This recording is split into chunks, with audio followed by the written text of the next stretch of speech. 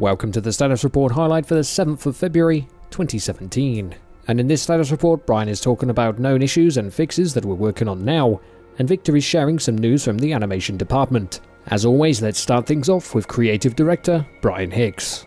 This status report we're going to cover what the 0.61 live team are focusing on for the stable branch issues. Brian will touch briefly on 0.62, and then he'd like to give a little perspective on the work currently underway for the bulk of the team, beta milestones. Rest assured the development team is well aware of a good deal of critical issues that have popped up on the various builds coming through experimental unstable onto stable branch. Some of them we're working to address in 0.61 updates, and some of them will more than likely have to wait for beta milestone, as we're on the edge of addressing some issues in technology and systems that won't be around in the beta. The team has been able to make good strides on addressing server crash issues, but we're also tracking a good number of additional issues that have come in through the official feedback tracker. Issues with the central economy, group spawning items and clustering in some areas after extensive persistence uptime. Client-side FPS drops from several causes. Issues tied to animation transitions at time of death. Client-side network freezing in some cases. Remaining issues with vehicles from experimental unstable. Ghost infected. Server performance issues. We're all aware that these issues are critical to everyone playing 0.61 stable, and we'd appreciate everyone's patience and participation in utilizing the official forums and feedback tracker to better allow us to track these issues down. Hang in there and be patient. As mentioned before 0.61 hit stable, a majority of the team has switched to work on beta, and some of these issues might not make sense to spend time resolving as we're working on 0.62 and beta milestones now. But we've not given up addressing them for 0.61.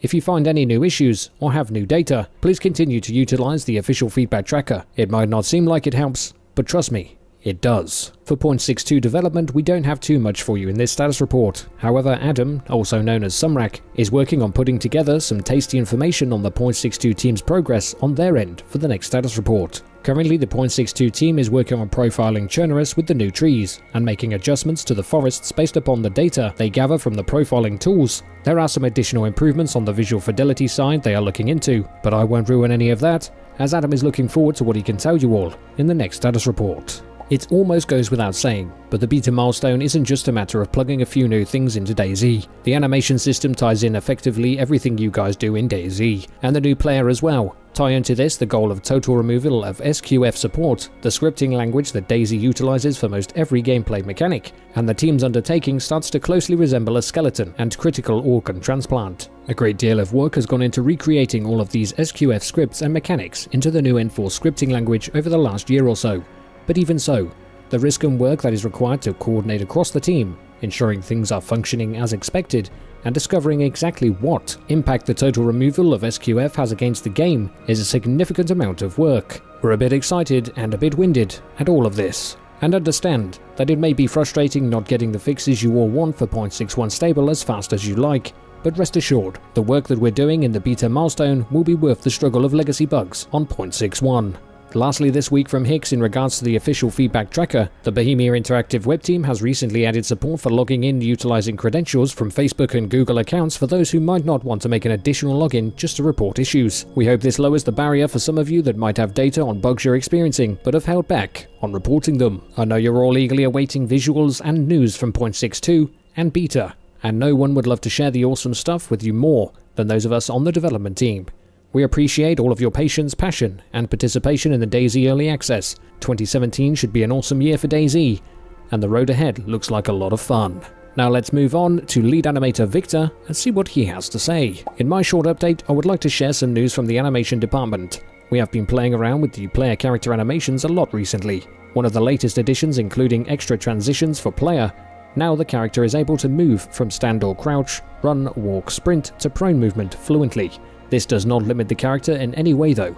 Unlike in the past, if a player decides during the transition he wants to stop, the character will stop nicely, immediately. We have created combat animations for the player and are now about to start testing them in-game.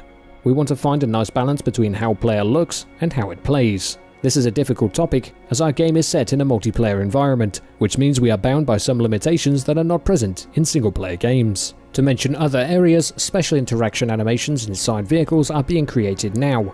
Refining the animations is always in progress.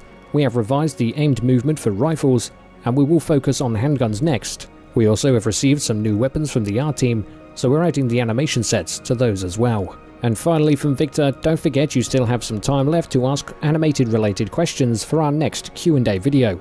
Head over to the official forums and please ask anything you are curious about regarding DayZ animations, anything that you want Victor to answer. I'll leave a link in the description below. And that's all for the status report highlight for the 7th of February 2017. I know, no new screenshots of 0.62's visual fidelity overhaul. I can't wait either. But not long now, and we'll get to see some juicy screenshots, hopefully in the next status report. As always, I recommend you read the status reports in full for yourselves for the most amount of information that they hold. All links will be in the description below. If you like the channel and what I do, leave a like, and don't forget to subscribe. And I'll see you peeps next time.